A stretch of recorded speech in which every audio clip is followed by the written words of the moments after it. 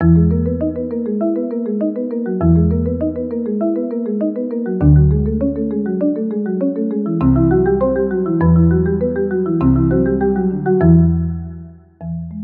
to Scrollin', episode 101.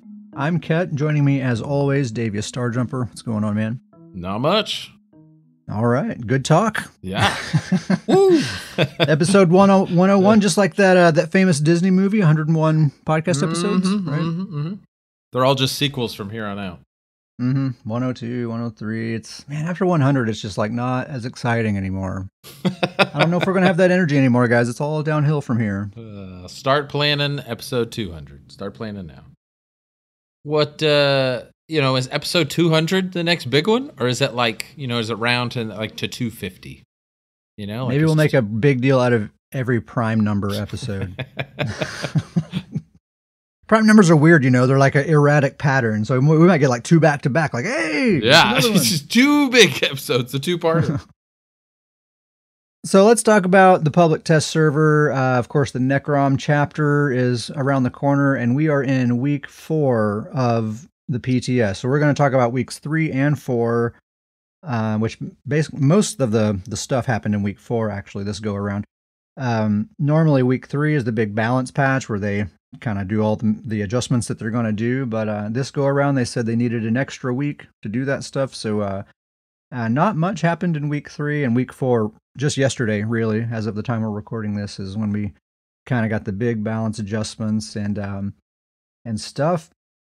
It's not a ton, but there's a little bit of juice here. There's some stuff. There's some things. Yeah. Probably it's pretty clear, like, where most of their effort went was just kind of getting the Arcanist where they want it and making a bunch of adjustments to that, and not just like number tweaks. Like, they've kind of changed a handful of abilities pretty considerably, I would say. Okay. We're not gonna dig into those details just because probably most of the people listening to this don't even know what those abilities do anyway, so we don't really have a frame of reference there, so we're just going to wait until the live patch gets here to dig into that. But I was thinking, like, once it goes live, we probably should do an episode where we do, like, really dig into that class, like, skill by skill. Let's go through it and see what this dude's all about. That is a pretty good idea. I think we might do that. We might make that, like, the focus of an episode, like, right around release. That'd be fun. That's a good idea. I feel like we're kind of at that level at PTS, especially for me and you, because we keep up week to week, and for anybody who keeps up week to week, is that we're kind of at that point where it's like, all right, we're in this limbo area where it's like we're ready for it to come out, like ready to go. Like, just give me the patch. Just give me the patch already. Let's go. I'm ready for this one, man. So yeah, we'll talk about the Arcanist and stuff another time. But Dragon Knights, if you can believe it, they actually got a little bit of a nerf. For the DKs out there who are using Burning Talons, they nerfed the dot damage by 27%, and then they extended the duration by an extra second. So it's 5 seconds now instead of 4 seconds. That's like a double nerf. Yeah, that's kind of secretly a little bit of a double nerf, because that, it's like X damage over 4 seconds, right? So now it's X damage over 5 seconds. So that base damage is nerfed by 27%, plus it's stretched out over an additional second, which is going to amount to basically another 20% less damage per tick, so it's going to feel more like a 47-ish percent nerf. Like, in a PvP context, the extra second, you're not going to care about that. You'd rather have more damage, sooner. Oh, yeah. But of course, the main thing that you use Burning Talons for is that immobilize. So, it still has that value. It's an incredibly strong dot right now. So it's not so surprising, honestly, that that's getting nerfed. I'm always okay with nerfs to DK if it's an ability that I don't use. Yeah. And this honestly will not affect many DKs. Like, I know you don't use it. Uncle Sam has like an unstoppable Dragon Knight. Yeah. He doesn't use it, like not every DK uses it. So not that big of a deal. And for those who do use it, it's still going to be very good, or they can just pick another amazing Dragon Knight ability to put in its place if they want. So that's it for Dragon Knight. Templars, guys. I think it happened. They must have listened to the last episode when we were like, guys, fix backlash. So you're welcome, everyone. We made it happen. I guess they buffed backlash. So what they say is backlash is the base ability of power of the light and purifying light. It's the main delayed burst attack for the Templar class. So it now needs 60% less total damage to reach that maximum value. So it'll be easier to get that cap there. The dev comment, my own kind of paraphrase, says that it's still going to be challenging to reach that full value in PvP. Like, you're not always going to be able to do it. And this hilarious sentence, they say they want Templars to retain a weakness in some capacity. That's why calm they're down, keeping it challenging. Calm down out there, all right? Yeah, thank goodness they're going to retain a weakness. I'll go crazy. Such a funny, just like honestly very tone deaf comment to make. But aside from that, the reports do seem positive on this change. I've read some comments on the forums of people that have tested out this backlash buff, and it seems legitimately a good buff. Like, it's hitting for like a 10, 11K for like a good offensively spec'd Templar in PvP. Oh, interesting. That's kind of where it was before. This is interesting to me because, I think you had mentioned to me that you probably still won't use this. Like, it's kind of weird, but it's like it might be too late. Like, it's been bad so long that the builds have kind of moved away from it. Yeah, I think that might be where I'm at with it. It's like, because this ability was so bad, I started exploring other build options that don't rely on it, and I've found a really great build that I like a lot, and I think I like it even better than the old setup that I had. So yeah, now that it's good, I don't think I'll even slot it, even so, just because I'm kind of committed to this build now. But that's fine. I'm glad that it's getting fixed, and I have another Templar, a ranged Beamplar, that does use this ability. There you go. And at least they're finally going the right direction with Templar, right? Yeah, I mean, we've gotten a few buffs with this patch, right? Or we're getting some with we'll go through them here in just a little while, but we're getting that major protection. We're getting that new Sun Sphere, 5% boost to your class abilities. The rune it's had its healing increased, basically. We have this thing here. Mm-hmm. So it's, whether they're sufficient buffs or not is another discussion, but they are at least putting some attention on Templar, and trying to do something, and I feel good about that.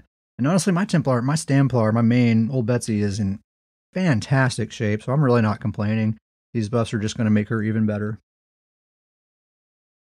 So really just Dragonite and Templar are the only two classes that have gotten anything. And then under the bow skill line, the Aerospray ability, I'm pretty sure this is a misprint. It's gotta be.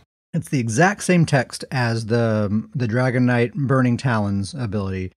The dot's nerfed by 27%, and the duration is extended to 5 seconds. But when you log on to PTS and you look at this ability, it's still 4 seconds. I can't really get a sense of if the damage is different or not. I don't really have a way to compare that, but something doesn't match up. Yeah, at least that duration's not matching up, and since the text is literally an identical match to the Burning Talons text, I'm wondering if that's just like some kind of copy-paste mistake. Yeah, that's what I think, but I do think that something must have changed for it to at least appear. Yeah, why is Aerospray there at all? Like, something must have changed, so we don't know what that is exactly. And then there's some some changes to these new mythic items here. So we have the Esoteric Environment Greaves. So as a reminder, that's this new one that, as of week 1, it's while you're above 33% stamina, you reduce your damage taken by 50% and lose 1567 stamina when you take direct damage. And that has a 0.5 second cooldown. So they've adjusted that. So now you have to be above 50% stamina instead of 33% stamina to get that. It's only going to reduce direct damage taken, not damage over time or anything like that. And they reduce the amount of stamina that gets consumed. It's 968 instead of that 1567 when you take direct damage. But it's a 0.25 second cooldown now, not a 0.5 second cooldown. So that's a lot of stuff. But yeah, basically it only reduces direct damage rather than all damage. So it's going to be weak against dot builds. It's only active while you're above 50% stamina, not 33%. it drains less stamina unless you're basically outnumbered because it has that faster cooldown now. So if you're against like multiple targets, then you're going to be draining a lot more stamina in that case. Yeah. Definitely a nerf. I mean, it no longer mitigates dots. It has a lower uptime. It's more stamina drain when you're like 1vx. Definitely nerfed, but I still think this thing's going to be annoying. Yeah, I think that's my biggest problem with this thing is that the people who use this are going to go all in on this and sustain. They're not going to focus damage. Like, they're just, their focus is going to be to unkillable. They're not going to deal damage. Just they will not be able to be killed, and they're just going to go full sustain to keep their stamina up.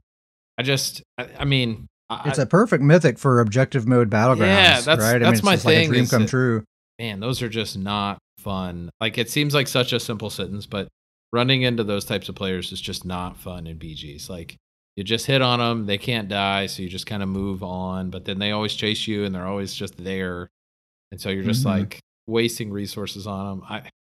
I mean, I could see this being really good for even like on like in a PvE sense, like a tank. Like, a PvE tank would be very hard to kill with this thing on there. But yeah, while you're above 50% stamina, you basically have permanent block, except your stamina recovery is still active. That's not getting disabled. So yep, it's better than block. Plus, you can also block on top of it. I just kind of wish that this mythic would get the PvE treatment, and it would get that like against monsters treatment. Sure. I think that would 100%, because this in PGs is just going to be a nightmare. It's just going to be a player that doesn't do damage. You can't kill them. They're just going to be there. Like you said, it's probably going to be great for objective players, but man. Yeah, get some sturdy armor, some block cost reduction glyphs, and yeah, I feel like you could really cheese this thing quite a bit. Yeah, and if you don't have to focus on damage at all, and you're just focusing on sustain, and you get some crazy stamina recovery number, like, it's probably going to be pretty easy. Even if you're taking that hit on your stamina, it's probably going to be pretty easy to keep your stamina up. Yeah. Dot builds. I guess that's the counter if you come up against those guys, or just walking away from them is also an effective counter. That's going to be my counter. Here's the one everyone's talking about, though, the Velothi Ur-Mage's Amulet. It's the new mythic that on week 1, it added about 5k penetration. It increased your crit damage by 15% and increases your damage done to monsters by 15%. But then it reduces your light and heavy attacks by 99%. So that was week 1. What they've done to it this week is they've reduced that penetration from 5,000 to 1,650. Ooh. 1,650. Quite a decrease there. And now it grants minor force rather than a unique 15% crit damage buff. Minor force is 10%. This is what we would call, the original phrase from the podcast. They stoonsed it, is what they did. They done stoonsed it. I think I don't think that even sums it up. I think we got to start calling it, instead of the Stoons treatment, it's the Velothi Ur-Mage's Amulet treatment now. It got Velothied.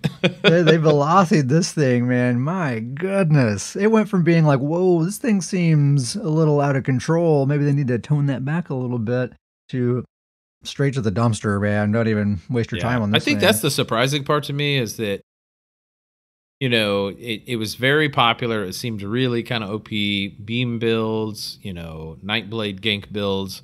They were kind of keeping their eye on it in a BG sense, but in a PvE sense, there was kind of people, I think, that were kind of looking at it too. And now I don't think it's going to be good in BGs or PvE. Like, I could be wrong, but like, I just don't see it be working in either regard now. Maybe just solo questing if you just want to kind of go on autopilot. So for some sake of comparison here, the Vulcan Scoria monster set, the one piece of that gives you 1487 penetration compared to the 1650 that this is offering. So barely any less. Plus minor force, I looked it up. By my count, there are 11 sources of minor force in the game. Unless you count skill morphs. If you count the morphs of the different skills, there's more like 15 sources of minor force. So you're not gonna waste a mythic on something that you have an abundant, access to. You could do a one-piece Vulcan and have race against time on the back bar, and you have this mythic item essentially.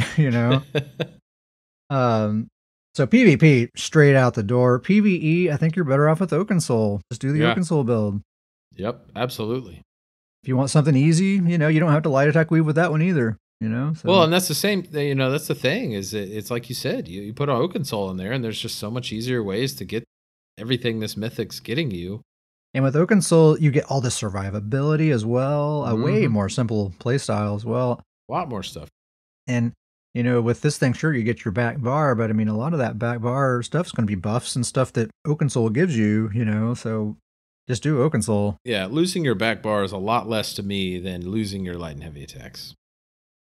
Yeah, especially when you consider that to wear this, you have to not wear a different mythic item. Yeah, it's bad. I will not be surprised at all if this gets further adjusted. They nerfed it way, way too much. Yeah. No one's going to be interested in this thing at all.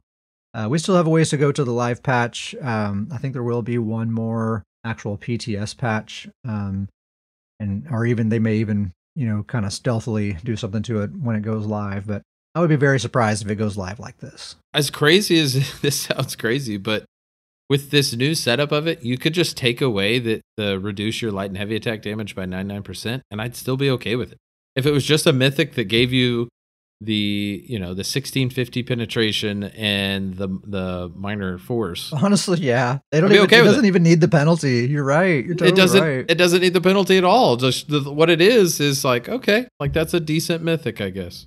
Yeah, you're totally right. And even then, it's pretty lackluster, honestly. Yeah, even then, it's like, I guess it's okay. Like, maybe on certain builds, but the fact that it just use Gaze of Sithis, but yeah, that's crazy. So that's that. And then this Transformative Hope set, they've adjusted this thing. So a reminder, this is the one that when you heal yourself or an ally that's below 40% health, you give them this Spark of Hope for 3 seconds. And then if they're above 90% health when that ends, then you both gain Major Heroism for 15 seconds. Really awesome. Seems like a really awesome set. Such a cool set.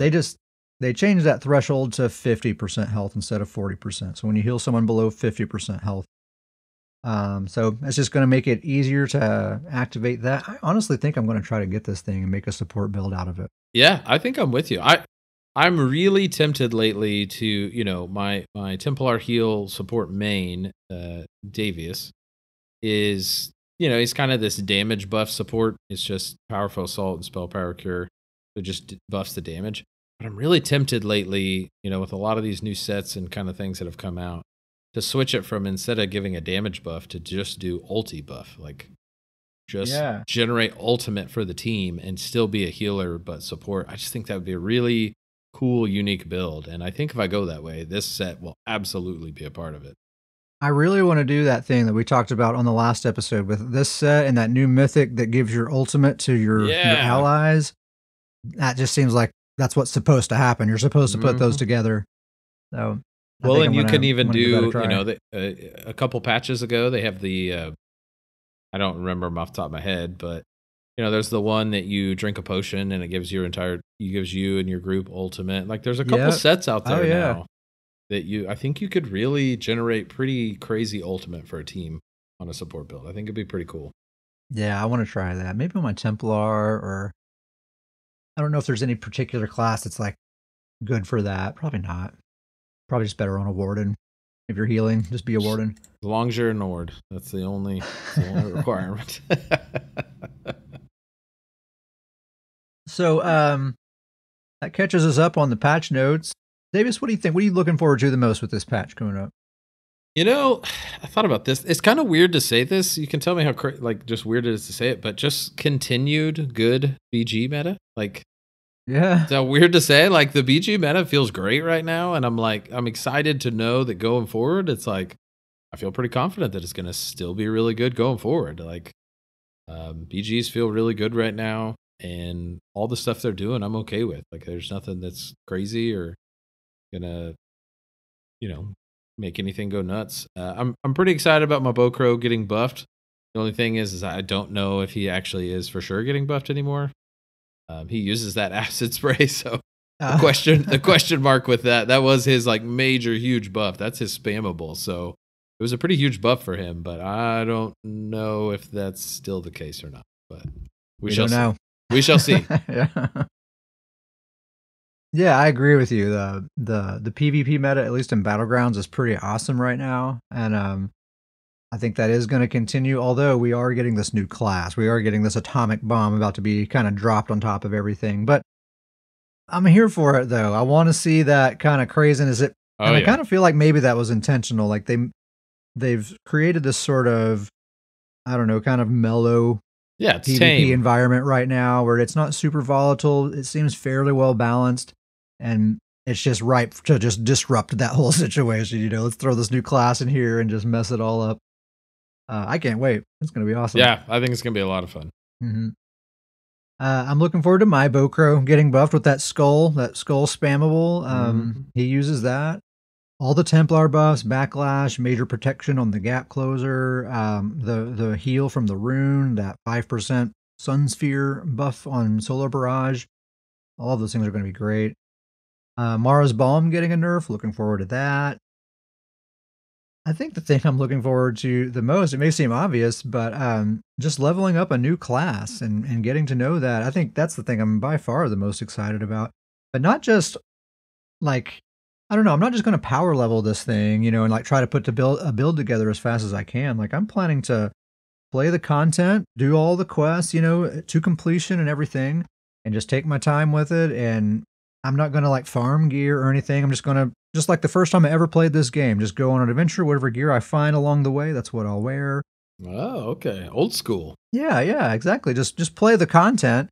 And then once I'm through the content, like whatever level I'm at that point, then I'll start power leveling from there, and go ahead and get the dude all the way leveled up and let's get a PvP build together and everything like that.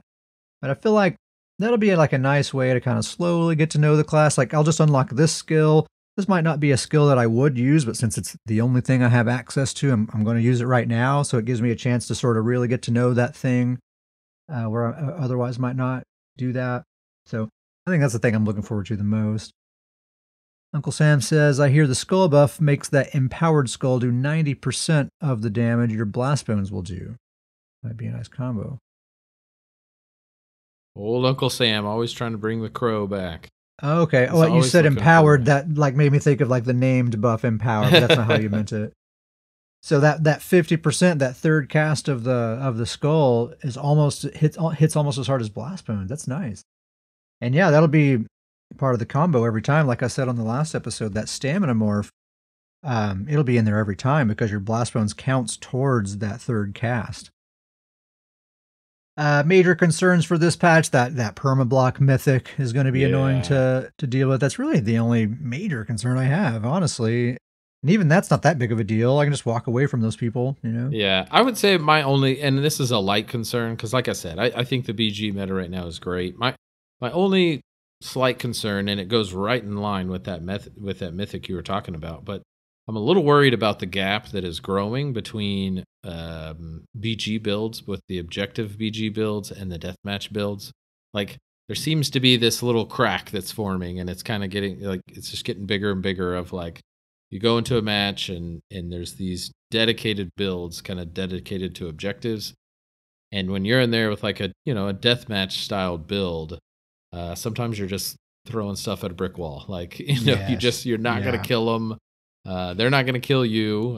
They can't deal damage, but every now and then, like I would say that's a slight concern. I'd like to see that crack not grow any more than it is. Yeah. I'm with you there. I wanted to pay another visit to this Seeker Synthesis set. Davis, you brought this up on the last episode. Nothing's changed about it, but I've just kind of spent a little time thinking about it and doing a little theory crafting. And man, it's a really interesting set. So this is the one where the 5 piece is when you cast an ability that costs resources while in combat, you reduce your potion cooldown by zero point 0.6 seconds, and it has a 0.6 second cooldown. Shout out to Grizzly Khan. He cleared up how this thing works. We were super confused about this thing. So basically, when you drink your potion, it gets the full 45-second cooldown every time. And then starting then, when you cast abilities, it's shaving 0.6 seconds off of that cooldown. And then the next time you drink a potion, it's another 45 seconds and you start shaving it down from there. So that makes a lot more sense. I did some math here. I basically figured out, and I had some other people kind of check me on this, and it seems about right. We haven't actually tested it though, but I think theoretically this is how it's going to work. So let's say like you're in a target dummy and you're doing like just like a straight PvE DPS parse. You know, you're never not casting an ability. If you do that, then basically you're going to be cutting your potion cooldown in half. It's going to be around 22 seconds in between your potions rather than 45 seconds. But that's if you're casting an ability every single second, right? PvP, you're not always casting an ability, so you're not going to be getting quite that much out of it. But I think you still might get a fair amount out of it even in PvP. So I kind of think of this as a sustain set. So when we're talking about sustain sets, we have to give it the wretched test, the wretched vitality test. So if we just kind of compare the numbers and everything, if you're using tripots on both setups, you know, with wretched versus seeker synthesis, and if we're doing like a PvE DPS rotation, just like every second we're casting, then they're basically equal in terms of sustain. But in a PvP scenario, you know, if you're not casting an ability every single second, then it's not even going to come close to wretched vitality in terms of sustain. Yeah. But this isn't really just a sustain set, you know, it's this potion cooldown thing. There are all kinds of potions out there. There are potions, you could get higher up times on immovability. You're just completely CC immune. Invisibility detection, lingering health, a really strong heal over time. Or just invisibility. You use a potion to turn invisible. There's all kinds of amazing potions, and being able to use those, you know, up to twice as often offers a lot of value, especially like immovability. Having like even a 50% uptime on that would be amazing. Yeah, that would be nuts. Also, when if you're a Nightblade, when you drink a potion, you generate 20 ultimate every time you drink a potion. Argonians have that potion passive that gives them all 3 resources every time they use a potion. They can use that more often. Davis, you made the point on the last episode, the Clever Alchemist armor set have a way higher uptime on that armor set. That could be a really great use. Plus, you're getting sustain from this set at the same time, you know, so that's a great combination. So I think like the perfect build, if you're trying to like get as much, like squeeze as much juice out of this set as you possibly can, you probably want to be an Argonian Nightblade using this set with Clever Alchemist and kind of make an alchemist build where you have like a collection of like various potions. Yeah. Your whole quick slot wheel is like, oh, here's my invisibility potion, here's my immovability potion, here's my detect pot, you know, just all kinds of potions. Be creative with it. And honestly, I think that would really honestly be a very good build. I do too. I mean, you lost me at Argonian, but I really do hope somebody puts this build together. But I mean, really just need to give that passive to Nords, honestly. But I do think this would be a really cool build. I could see it being a very, very like versatile, like, you know, Imperial City build. Oh yeah, really being able to kind of like adapt to different situations, whether you're up, you know, up top or down in the sewers or doing PvP or PvE. Like, I could see it being a really cool IC build. There are speed potions too. You can get your expedition from a potion. Have you know, be able. I'm not sure what the duration on that is, but I don't think it's the full potion duration. Yeah, just a really neat set. I don't think that's one of those that's like it's not going to be on every build. You're really going to have to build around it if you want to use it, but there's some cool possibilities there. I like that. Yeah, I really like it with the Clever Alchemist. I think it covers a lot of that. I don't know. Those two together, I think a lot of possibilities there. Yeah. Quick public service announcement. There is this deal with Speaking of potions. Speaking of potions. There's something going on with detect pots, invisibility detection potions. So if you've never used these things before, they're super handy. You drink a potion and you can just see anyone who's in stealth. Currently, right now on the live server, it's if they're within 20 meters of you, which is a pretty huge area. On the PTS, it is if they are within 100 meters of you. And this is not anywhere in the patch notes. It has not been acknowledged by any developer anywhere on the forums or anywhere at all. There's been lots of threads like, hey, what's going on with the detect pots? Because this obviously majorly messes up things for Nightblades. 100-meter radius, so a 200-meter total area. That's basically the entire draw distance. Yeah.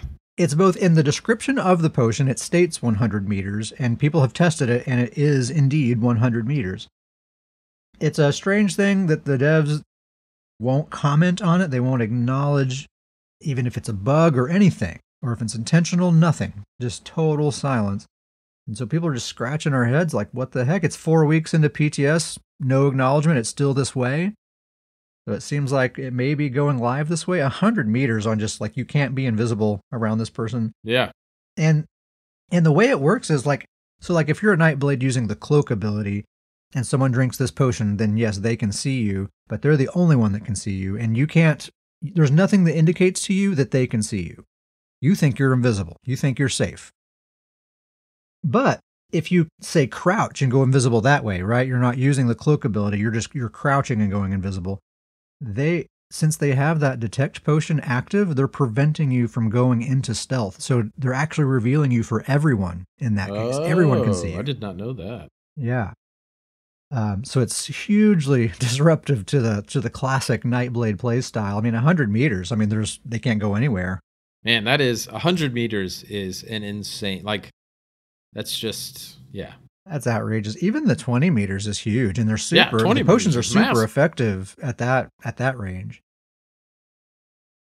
Anyway, public service announcement for any sneaky nighty blades out there: be aware of those detect bots. Looks like it might be going live that way.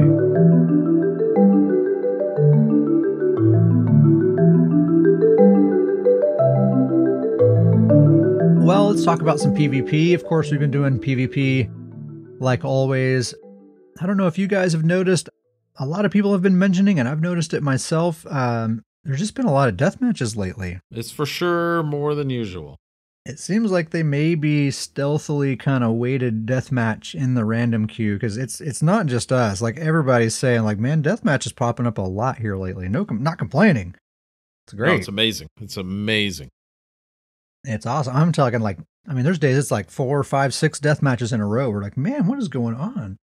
They've also been just incredibly sweaty here lately. We've been talking about how, these people are coming back to the game. People who quit a while back are kind of making their way back. They have made their way back. Okay, they're here. Oh yeah. And it's just like every single match, man, you're having to work for it. Like, you're really having to work for it.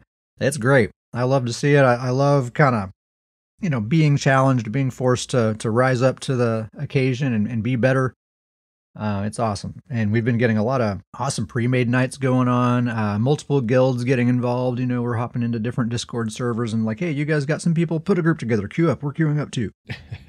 It's just been really cool, man. The BG kind of energy lately has just been so nice. Everyone's just really feeling it.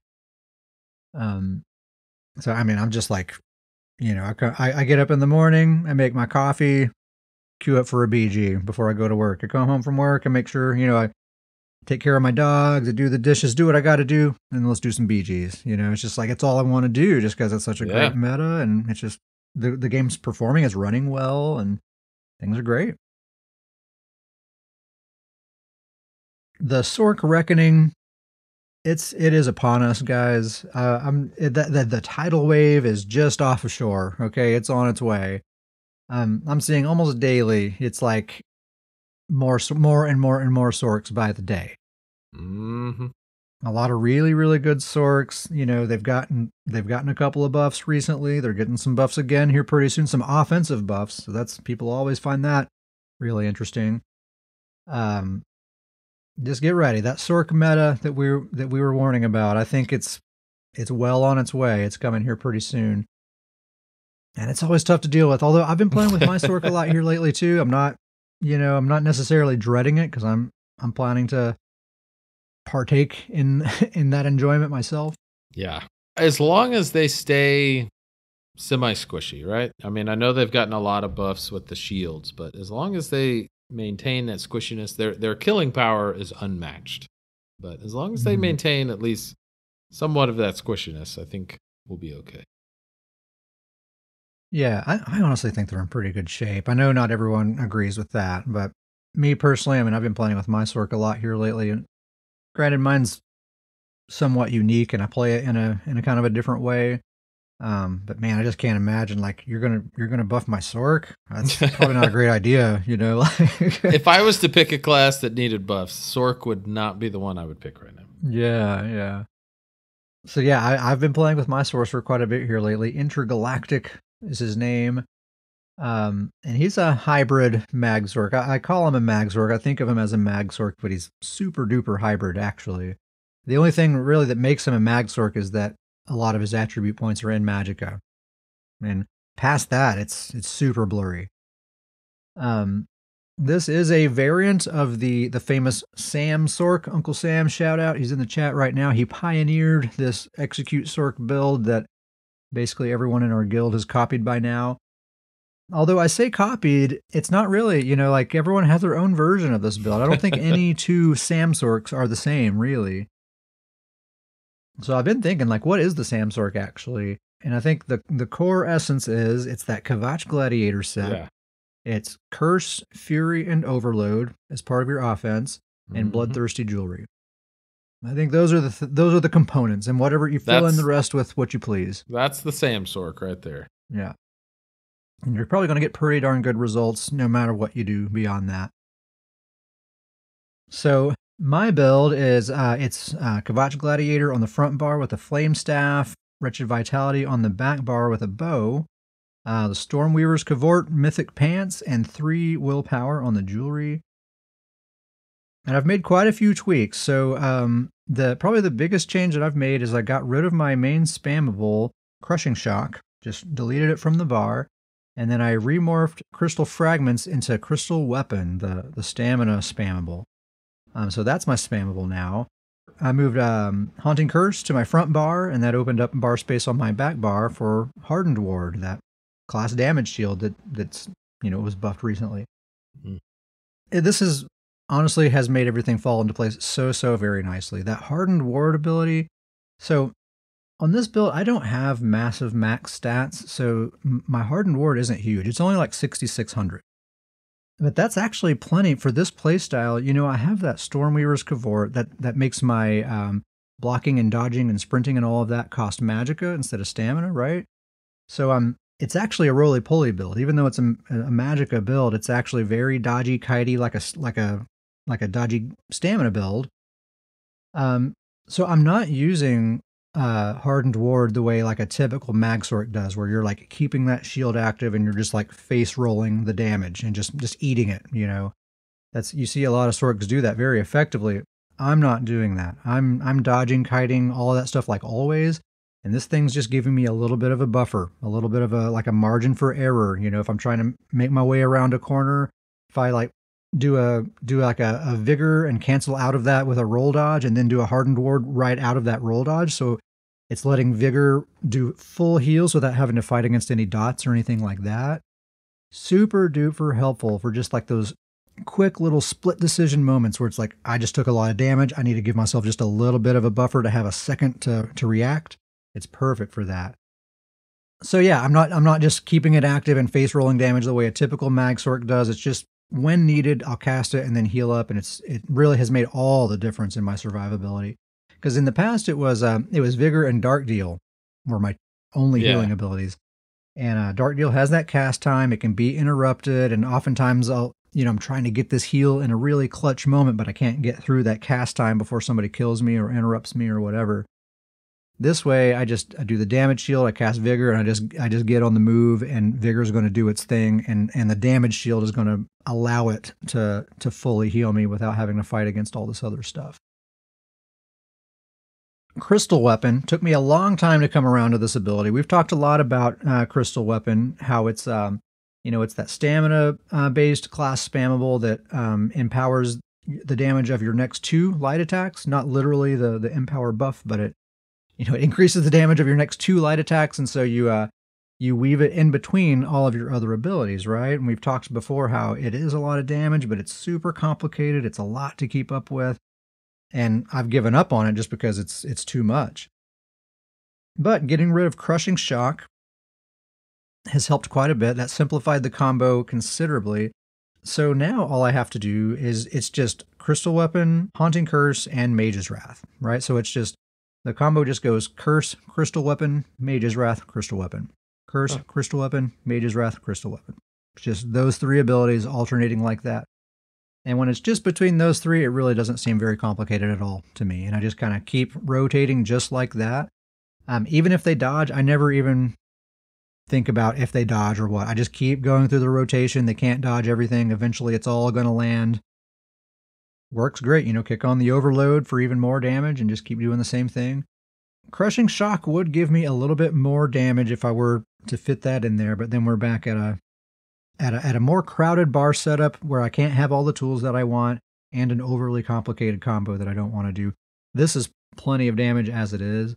The fact that you're alternating that crystal weapon in between everything else means they have this constant pressure coming at them, which is a weakness of my Sork, at least in the past, right? Like Sorks, they have this big moment of burst damage, but if that doesn't kill your target, then they're just not going to die because you don't really have the sustained pressure beyond that unless you have overload active.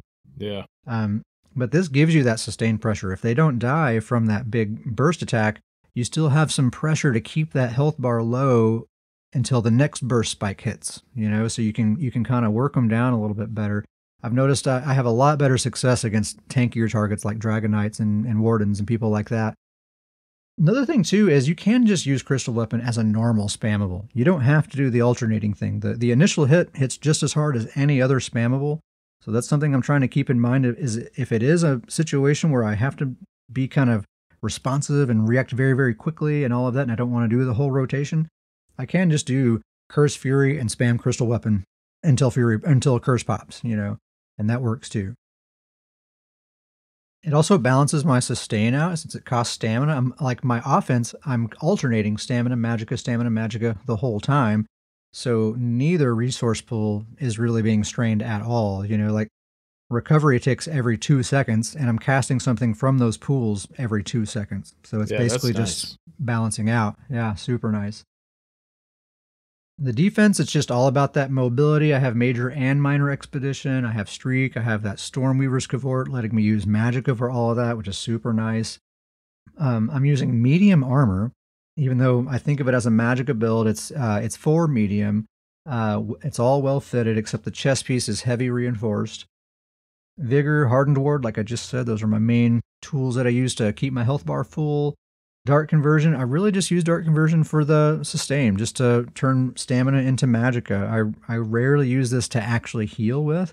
Maybe once in a great while, I'll cast the damage shield and do a Dark Conversion to get that heal, but it's usually not necessary. The shield and Vigor takes care of it pretty much. And then I have that Barrier Ultimate for emergencies, and that's really the only group support thing I have slotted. It's a very selfish build otherwise. But yeah, it's 4 medium, 2 light, 1 heavy. The chest is reinforced. Everything else is well fitted. The jewelry's all bloodthirsty with spell damage glyphs. The flame staff used to be sharpened. I've changed it to charge so I can have a higher uptime on minor breach, which gets applied by crystal weapon, and minor vulnerability, which gets applied by shock damage. Yeah, nice. So it's more damage that way for sure. Apprentice Moon to Stone, Sugar Skulls for the food, Tri-Stat Potions. Attributes are split pretty much evenly between Magicka and health. Just get your health up to 29k is what I did. Everything else in Magicka. And it's super duper a hybrid. Like I said, everything, my attributes are in Magicka, but if you don't look at that and you try to decide, is this a Magicka or a stamina build, it's going to be pretty confusing. I'm using a staff and a bow. I'm using a very healthy mix of Magicka and stamina abilities, medium well-fitted armor, Magsork offense, but it has Stamsork elements with that crystal weapon, and Stamsork defense, but with Magsork elements with that Hardened Ward. It's just all mixed up. But it's all effective. I'm not trying to make a weird build. I'm just trying to use all the best tools I have, and that's just where everything landed. It's a true hybrid. Yeah. Cannot say enough good things about the Stormweaver's Cavort on a Magsork. I feel like nobody believes me. I've been backing people into corners, Stormweaver's Cavort, you gotta try it. Listen to me for a second. I got something to I'm tell sure you. it's great, man. I'm sure it's great, but nobody wants to give up damage and things that they get from other mythics, They look at that and they're like, yeah, but this one gives me damage. But Man, just try it. Just put it on there and try it. It feels so good. Like to play a Mag Sork the way you would play a Stam Sork. I can't explain it, man. It's just the best. It's so awesome. I love that you do this. It makes it such a unique version of the build. I really, really like it.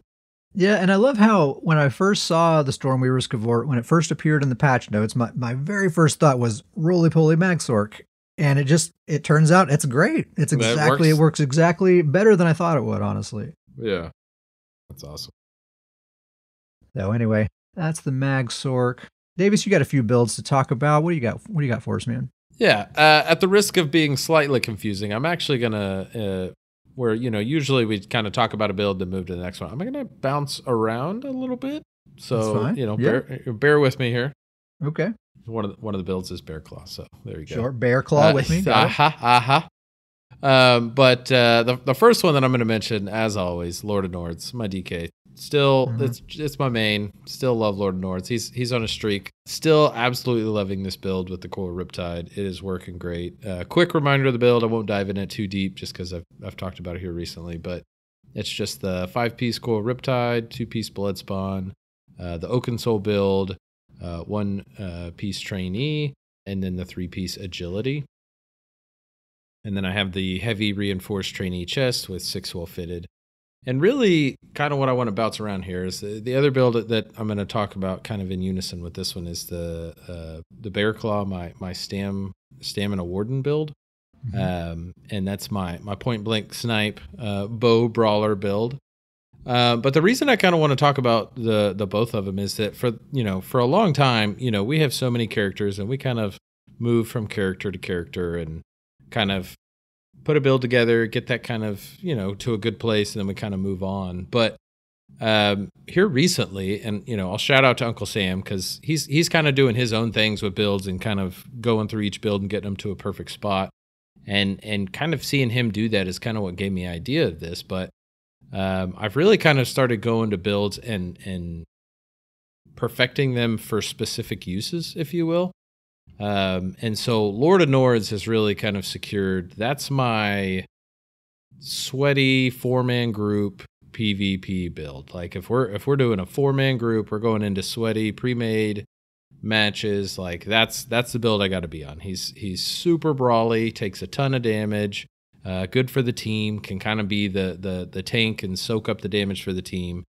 He does good enough pressure to kind of keep damage, and he can stay alive. So that's kind of my go-to. All right, like we're doing 4-man sweaty pre-mades, like I'm gonna grab Lord of Nords. And then what Bear Claw has absolutely become is he's kind of like my really, really fun solo or duo queue build. Like if I'm like teaming up with somebody and doing some duo queues, Bear Claw is my absolutely go-to build on that. Quick reminder of that build. It's 5-piece Swamp Raider, 2-piece Baylorg, the Vatishran point blank snipe bow, 2-piece Trainee, and then the Oakensoul, and it's just 7 well fitted. But this has absolutely become my kind of go-to. Just a lot of fun. It can it performs well enough. Like there's good players in those matches, but if I'm just kind of hopping into regular queues and I know there's not a bunch of like 4-man pre-made squads going into the queues, this build works great. Like it's effective. It's got good results. It's unique. But it's still, I would still say that it gets results. And so it's absolutely become like, all right, like if I'm going to do solo duo queue, I want to kind of get good kills. That's Bear Claw. Lord of Nords is kind of my go-to sweaty build. And so I'm kind of going through each one of my builds and kind of keeping that in mind of like, okay, like I want to have kind of that go-to build depending on what situation it is. So, my main Davius, he's kind of my main healer support for the group. I also have a Necro support, but he's really kind of an off healer. He doesn't have super strong heals, but he's mainly about CC. And so he's a good kind of off healer group. And so I've kind of gone through each one of my builds and like, okay, like I want to have kind of this go-to situation, like whatever I'm feeling or whatever the mood kind of needs or whatever the situation requires, I kind of want to have that specific build that kind of fits into that slot. Mm-hmm. Yeah, that makes sense. I mean, for Oak and Soul, that's kind of what you need to do, right? Like Yeah, you want to exactly. specialize and just really go all in on that. Very, very specialized builds. And so Lord of Nords and Bear Claw, they're both set. Like they are locked in, even with the upcoming patch. Like no changes to them. They are in great shape. Been really happy with the results that I've gotten on both of them. Doing really well. The third build that I kind of want to talk about is the one that I've kind of been working on here recently. Bard of Sovngarde. That's my third Templar. He was originally a Magplar. He's still a Magplar. It's a Magplar build. But I finally put together the Beamplar build. Really, what this build is Sam kind of already put this build together. So it's just official build consultant. Yeah, sorry. It's 5-piece War Maiden, 5-piece Deadly Strikes, Oaken Soul, and 1-piece Magma. I think this was originally Sam's Beamplar build, and he dropped Oaken Soul. He's not a 1-bar guy. He needs those 2 bars. Mm-hmm. And then I just have it 7-piece Divines. But really, what I kind of learned from this, I'm glad I put it together, but really, I kind of just came away of like, a Beamplar is not for me. Like, it's just not my style build. Absolutely, I don't have to tell people how effective it is, how good the Beamplar's out there. And there's a lot better Beamplar builds than this one out there. This is kind of a simplified version of it. And, I've only done probably less than 5 BGs with this character. And it got kills. Like, it did what it was supposed to. It was kind of lower damage, but, got quite a few kills. It's kind of a little bit on the squishier side. But I just kind of learned that Beamplar is not for me. Like, I just kept thinking every BG that I was doing with this build is that if I wanted to have this kind of execute, kill focused build, I would much rather do the Samsork build. I have one of those. And I kind of like just throwing, the fury on a character and then not worrying about them and just kind of moving around, staying mobile, where the beam's kind of a focused, a lot more higher damage, a lot more guaranteed kill. But that's really kind of what I came away from, is that it's just not really my play style. To kind of have the beam where you really just need to focus. All right, who's the next lowest health player out there, and I need to throw the beam on them and just kind of focus and go 1-to-1 that way. It's extremely one-dimensional. Yeah, I have a Beamplar as well, and I'll jump on it once in a while, and it's 2 or 3 matches, and I'm done. Like that was the part that surprised me the most, is because for how effective these are and how good like the Beamplars are right now, I just didn't have any fun on it. Like, of all the builds I've played recently, like I didn't have fun on this one. It wasn't for me. It really was. The fun level was pretty low. And that's just me specifically. Like, I know there's a lot of people out there that really do well with the Beamplar and they really like that. And I think that's just, that's good. There's different play styles in the game, but I need my Nord that's going to be right up there in people's faces. I much more prefer the Brawlier. Let's keep, a lot of pressure, a lot of damage. I think that was the part that it just felt odd to me, is at the end of matches, I would have higher kill counts, but my damage numbers were like a third or half of what other players in my group was. And it was like throwing me off. Yeah. And from a team comp standpoint, I feel like that build, you're really just bringing one ability to the table, Yeah. And like, what else are you offering the team that like another class wouldn't offer more of, or something? Mm-hmm. I was thinking, like, shout out to Kingnar. He put together a Templar healer build recently that it's just a healer, but it has the beam slotted. That's the one offensive ability. And honestly, I wonder if that's actually the best thing you could possibly do with a Templar. Like, as far as like the value being added to a team. Because what Templars are really good at, maybe more so than anyone except maybe Wardens, is just staying alive. They're very good at just kind of being immovable and just like, you cannot kill me. So I can see a lot of value in a ward or in a Templar that is just like plants themselves in the middle of everything, cannot be killed, pumping out heals, and then as soon as someone gets low, execute. And it's a very efficient team setup. If your healer is your executioner, you're kind of freed up with the rest of your team to experiment there. So I think if you're like a Templar main, you're like, what's the best thing I can do for a Battlegrounds team? It's probably that. Be a dedicated healer and just have that beam somewhere. Because you don't have to be you don't have to be offensively spec'd for that thing to Yeah. deal a crap ton of damage. Yeah, and I would agree with you. I think that's the way to go is kind of build a heal support with the beam. And the only reason I really am not doing that is because I already, like I said, I have 3 Templars. I already have a very heal focused, and so I wasn't going to make a secondary healing Templar. But I don't know. I've got the build put together and it's done. It's got all the pieces, but I don't know if I'll utilize it a whole lot. I wouldn't have a lot of fun with this one. Yeah. One more build that we have to talk about does not belong to either of us. This is Uncle Sam's Icy Paws, his Magicka Warden build. Shout out to Uncle Sam in the chat right now. The reason I'm talking about this is because I got a direct message from Sam in Discord a few days ago, and basically he was saying, "Here is my final Magicka Warden build.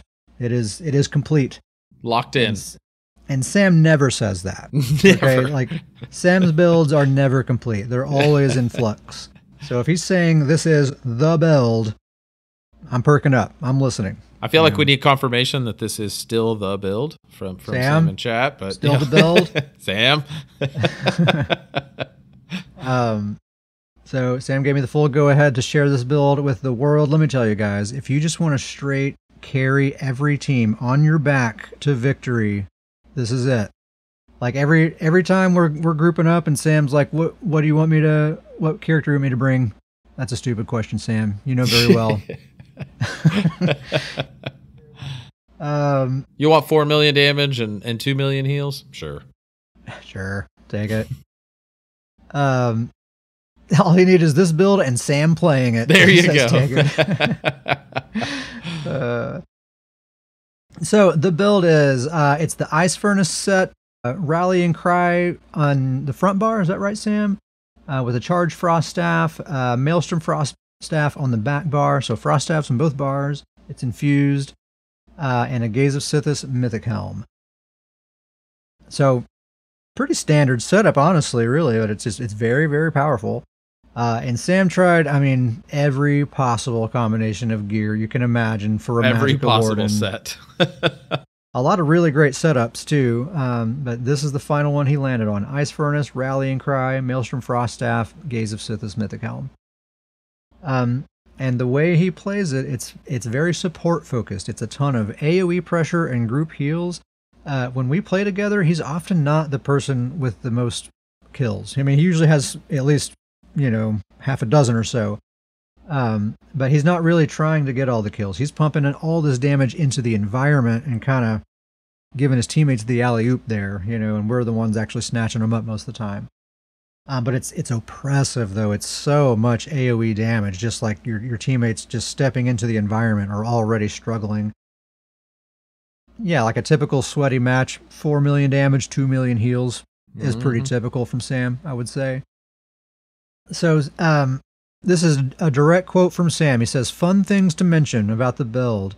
An infused Oblivion Glyph is OP. The Vine's Minor Lifesteal is not affected by Battle Spirit, so it's a pretty good heal. And the Eye of the Storm Destro Staff Frost Ultimate, he says is better than Northern Storm. I think it's definitely more damage. So he's getting better results from the Destro Ultimate than the actual class Ultimate. Other key abilities that Sam's really leaning on is Polar Wind, best heal in the game. Yeah. Deep Fissure, Green Lotus, Bird of Prey, some other important abilities there. Highly recommend it, man. You're going to be hard pressed to find another just kind of all around Warden build that's not just a healer, And I think this is exactly the way you play a Warden too. You're creating this amazing rock solid foundation for your whole team to stand on. And you're just making all of them better, and you're enabling them to be successful, and you're the one kind of carrying them to victory. You may not have all the kills in the end, but they're all the kills that the team got. You were a big part of that. So thanks for sharing the build, Sam. It's out there now. Sam Sorks and then the Sam did. And the Icy Paws. He's a Khajiit. Icy Paws. So yeah, that's kind of all that's going on in PvP land. In PvE land, we did a normal Asylum Sanctorum run last week. Shout out to Morty, aka Wilhelm. Everybody's after the asylum bows in that place. We did 2 runs. Morty got the bow both times. The first time he gave it to Sam. The second time he gave it to me. There you go. What a bro. Thanks, Morty. I haven't used it in a build yet, but I do plan to very soon. And then just last night, we did a normal Rock Grove trial. We just did 1 run of that. It's a little bit longer, but we're farming that Saxhleel set for King Gnar. He's wanting to use that on a support build. Really fun trial, honestly. I could see that one seems like it's pretty tough on veteran, probably. Oh, yeah. There's a couple of fights where you can just tell, you're like, this seems like this would be complicated. Yeah.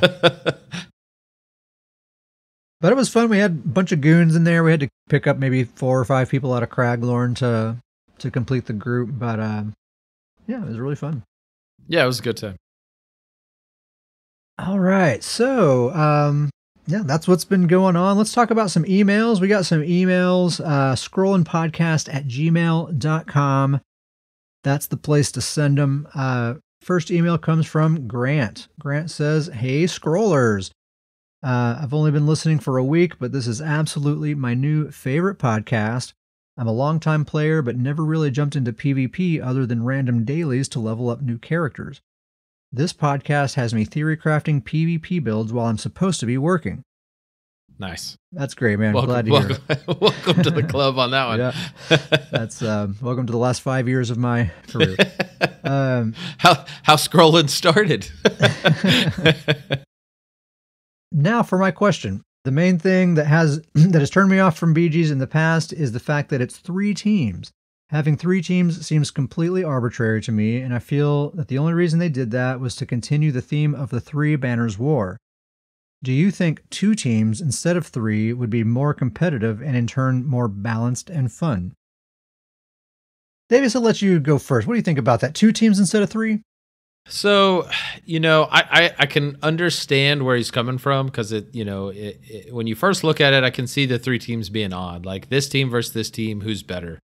But I will say this. I absolutely think the 3rd team brings balance to BGs. Like it absolutely is necessary. The 2 teams going at it, and we've seen this. We've been in death matches where one team drops out.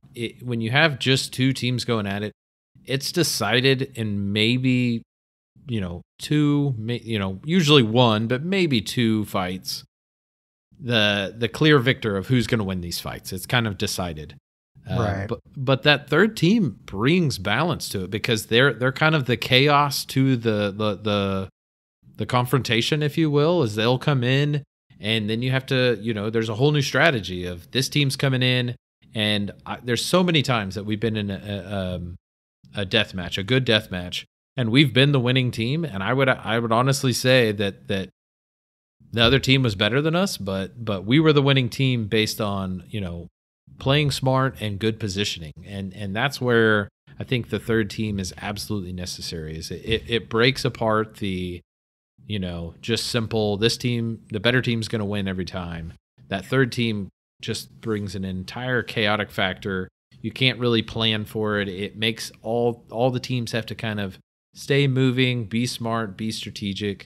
And so I absolutely think that the 3rd team is what one of the major parts of what makes the BGs really well, and they're a major part of the balance in a BG. Yeah, Sam says, when there's no chaos, the brawl team always wins. The chaos allows positioning and movement, so it makes all classes and builds have a chance. Yeah, just kind of what you were saying there. Yeah. Yeah, and I feel the same way. I've always felt like the 3 teams is a good idea because of that exact same thing. We've all had matches where you have 3 teams and there's one clearly dominant team, but you can still have a good time, because you can kind of plan around that other team, and kind of be smart with your positioning and come up with creative strategies. If it's just one team versus another team, there's no creative strategies. You're just going to be smashing your faces into each other the whole time, and it's just, I think of it like it's like a 4v4 duel, basically. Like it's the same reason I don't really care for dueling, because really when you duel for so long and you're up against people who are of equal skill and everything, then it's just math. You know, it's just, does this build mathematically beat this build? You know, you could just put it in a computer simulation and don't even have to play the game. So that's why I don't like it. There's not, how does this team comp go versus this team comp? And skill isn't as much of a factor. I know it still is a factor, but not nearly as much. So yeah, I like the chaos, especially me and Sam, we've said lots of times, like we'll have builds like, oh, this build needs the chaos, you know, like I can't do anything with this build unless there's like some kind of stuff going on already for me to take advantage of. But Jorl is right. There should be an option to just do 2 teams. Like if we have a lobby and we could just put 2 teams only in there, absolutely. That would be great. I would love that. Because there are times like we have other friends in other guilds and we kind of playfully talk a little trash to each other, you know, and be like, well, let's see. Put your money where your mouth is. You know, let's go 2 teams. It'd be nice to be able to do that. It would be. But yeah, in lieu of that, I would rather have 3 than 2 teams. Just because of all that. Like, yeah, a lot of those matches, just like you said, I mean, 60 seconds, we already know the outcome. We don't have to play the rest of the match. Exactly. So, Grant, you're wrong. No. Thanks for writing, man. Thank you very much for writing in, dude. Next email is from Uncle Sam. Uncle Sam says, if both of you were to come up with your ideal 8-man goon squad for the Imperial City White Strakes Mayhem event, what kind of comps would you like? Classes, sets, heals, or DPS, etc. Sam also says, P.S. if anyone's wondering, he played with King Nar just recently, and he does still smell. The problem continues. King Nar. I need to get on that, dude. King. All right, Sam, I'm not the world's best like group theory crafter, man. I'm very like solo minded with my builds a lot of the time. So I don't know if I have great answers here, but I can shout out Jorl because we've been kind of talking through this thing recently, trying to plan for this event coming up, which is day after tomorrow, Thursday, as of the time we're recording this, that it starts. Pretty exciting. But Jorl was just kind of talking about, it makes perfect sense. You kind of want to take advantage of the fact that you can have really great buff coverage in a team by having, you know, a lot of different classes and builds and stuff present. You know, like Wardens give everyone an armor buff, so no need to slot an armor buff. Warden's already giving you that. You know, Dragon Knights give you your weapon damage buff, so you don't need to bother slotting that either. You can open up that slot for something else, you know, and take advantage of those kinds of things. You probably want like one of every class pretty much in the group, except Necro is probably not essential because they don't have any unique buffs that they give anyone. But aside from Necro, every class has some unique buff that they give the whole group. So you probably want one of everyone. You probably want nearly everyone in the group wearing at least one group support set. Whatever else they're wearing is kind of up to them, but at least one support set on every person. I would say the exception to that would be like if you have someone whose job is just to be the damage, you know, and if you're doing enough damage to justify that, then maybe you don't have to have a support set there. Yeah, Jorl says even the new class, the new Arcanist, gives a minor buff to the team, but Necro does not. Super sad. You want somebody running rapids. This isn't something I really thought of before, but Jorl makes a great point. If you have someone running the charging maneuver morph, then nobody has to slot any kind of mobility stuff at all, because that gives you both major and minor expedition to your group. It's a very expensive ability, though, so you need to give it to someone who can afford to cast it. But yeah, that's basically it. One of every class. Try to get as many unique support sets as you possibly can. So like somebody in Rallying Cry, Transmutation, Spell Power Cure, Powerful Assault, Sanctuary. You know, just get everybody in a support set. Take advantage of those group buffs so you can optimize your bar setup as much as you possibly can without wasting slots and stuff you don't need. Put rapids on somebody, and you're good to go. I think that's about the best I can do. And yeah, more Wardens. Yeah, just if you have one of every class, then whatever is left over, just make them Wardens. Just fill it up with Wardens. I think that's about the best I can do, Sam. I don't know if I can specifically say, okay, like you need this build and then you need this build. I don't think I can be that specific with it. Does this seem good? Yeah, I mean, I would agree with you. I'm not super experienced with theory crafting, like actual team comps. We're much more like solo, single build. We don't do a lot of theory crafting with team comps, but yeah, I would say exactly what you say. It mentioned 8-man goon squad. The only thing that I agree with everything you said. The only thing that I kind of added in that is, breaking up like how many supports, how many, brawlers, how many. I would probably do maybe like 3 healer support builds, 5. The other 5 I think would be, damage, and I would probably split that damage up with, 3 or 4 brawlers, and then at least have 1 or 2 kind of just execute focus builds to kind of secure kills. Yeah, and probably some of those damage builds will have some off heals as well. Yeah. Some of those could be absolutely be kind of hybrids. Mm-hmm. Maybe you want a Sork with negate. Negate's super valuable in some situations. Yeah. Probably want Earthgore on somebody. Earthgore can be very, very clutch in some situations. So, thanks for the email, Uncle Sam. We'll have more details day after tomorrow. We'll have this group together, and you'll know, won't you?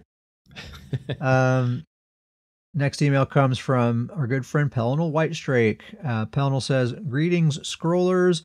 What will the Battlegrounds landscape look like come Necrom? Will the adjustments to DK and Warden be enough to dislodge them from the top? Will the buffs to Nightblade and Sork make them completely unbearable? Will anyone notice the buffs to Templar? Will we all be cowering in fear from the new Flame Skull, or will we be crying about the new pay-to-win class? Let's hear the Necrom class power rankings." So I think DKs and Wardens will still very much be at the top. Yeah. Don't worry about that. They're going to be all the way up there. I don't think they're coming down at all. They are getting a couple of small nerfs with this patch, but I don't think it's something either of them are even going to notice even happened. I think sorcerers are going to be up there with them, though. I think kind of that top 3 slot, I do think Sorks are going to, as far as like popularity and just how frustrating they are because you're seeing them all the time and they're really good, I think they're going to be up there with them. Nightblade's probably going to be about in the same spot they are right now. That is to say, very good. Yeah, just right under Sork, I would say. Mm-hmm. Nightblade has maybe, well, I don't know. I was going to say Nightblade has maybe a little bit more support capability, but maybe not. That Matriarch's really good. Templar, they're basically just going to be more impossibler to kill than they already are. Otherwise, not much difference with Templar. I think they're pretty much going to be in the same spot they already are, just harder to kill. Yeah. Not that they're in a terrible spot, but Backlash got that buff, and honestly I think it's probably a decent time to be, I mean, out of the past 6 months, this is definitely the best time to be playing Templar. Yeah, I would agree with that. Absolutely. Yeah. And for Necro, I just put a sad face. I have no notes for Necro. That's your class rankings. It's DKs, Wardens, and Sorcerers near the top. Nightblades and Templars in that mid-range. Necros at the very bottom. And that's it. That's what we got. Pellinal says, "Your brother in Akatosh, Pellinal Whitestrake." Nice. Anything to add to that, Davius? Yeah, I mean, I pretty much, I didn't do the full rank, but I pretty much agree with you. I did kind of a 1, 2, 3, and my 1, 2, 3 is absolutely Warden, then DK, then Sork. And the only thing that I would add to that is that, with those 3 being at the top, it kind of reflects, I feel like, why the meta is so good right now, because I would say Warden's at the top, but Warden has their shortcomings. Like, as good as they are at everything, I still think they kind of struggle to get actual kills. Like, I actually love where Wardens are right now. Yeah, like to say they're at the top, but to say that they actually still have something that they struggle with or they're not great at, I think is a great sign of balance. Same thing with DK being at number 2. Like, DK's being at that high, they're really great right now. But I mean, I would say this is a pretty common discussion, even in the Discord. Me and you talk about it. DK is a great class to always be at the top because it's kind of I would say it's kind of the class with the least amount of cheese in their kind of kit. And so, like, when you play a DK, you kind of have to know how to play the class. It's kind of, here's the abilities, here's what you can do. So they kind of, if it's a good DK, it's usually a good player that is behind it. And so I think that works well. And then I would put Sork at the third. Just that's the best killer in the game. Sorks are the best. Best at getting kills, but they are like, if you can get a hold of one, you can kill them. And so I think that's just a good sign of where the meta is. Those being the top three, but they all have something kind of pulling them back, if you will. And I think that's absolutely where we want the meta to be. Yeah, you make a great point about Wardens. Me and everybody really was getting so frustrated with them there for a while, but it really wasn't the Wardens. It was Wall of Frost, which Yes, absolutely. Wardens used, and I think it was kind of associated with Wardens because they're the ones really using it. But since they fixed that and they took the immobilization away, man, I love Wardens. I think they're great. I mean, they're frustrating to go up against because they're so strong and they're hard to kill and they make their team so much better. But it's always in my mind that is what they are supposed to do. Yeah. They're supposed to just elevate their team, and they personally aren't necessarily getting all the glory. They're making everyone around them better. Absolutely.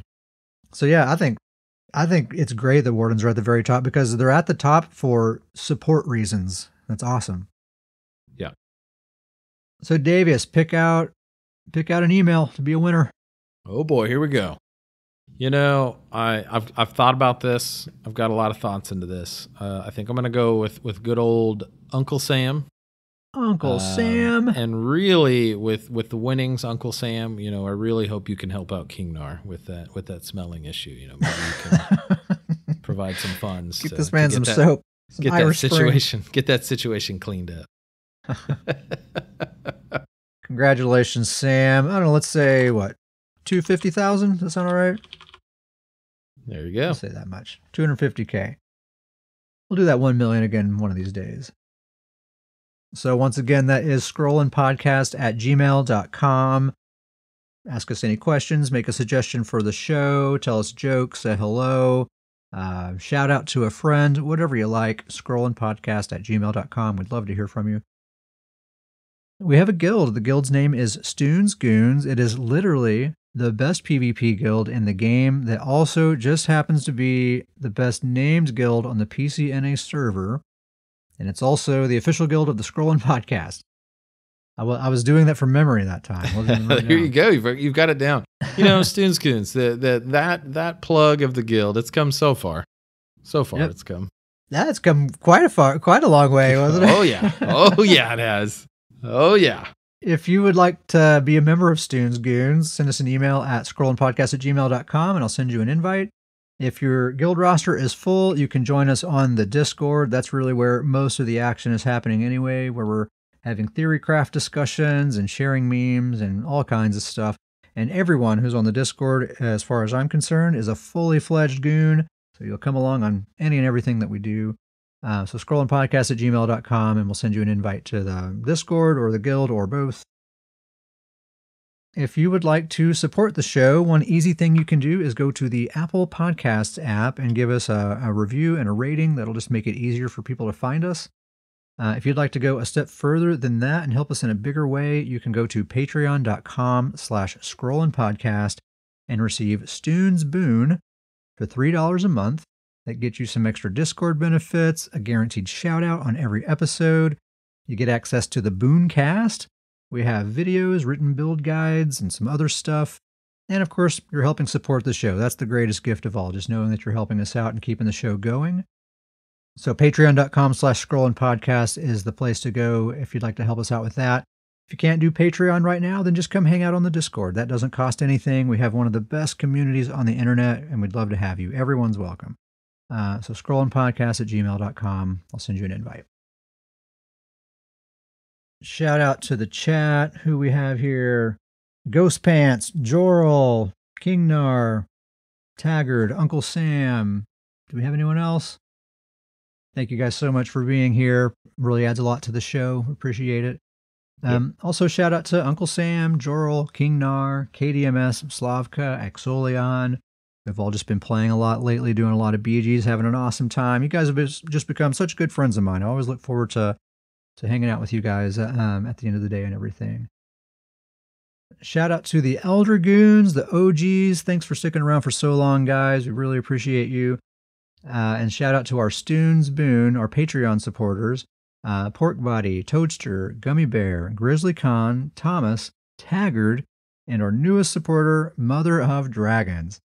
Thank you so much, guys. We really appreciate it. Davis, anything else? I think that's everything. Excited for this patch. I know we still have some time and we got an extra week on there, but I'm excited. I'm excited to hop into BG and just see like 7 Arcanists in there. June 5th is the release date. So we got 1, 2, 3, basically a month. It's basically a month away. That's not too bad. Not too bad. Anyway, that's the end of the show, guys. Thank you very much for listening, and we will see you next time.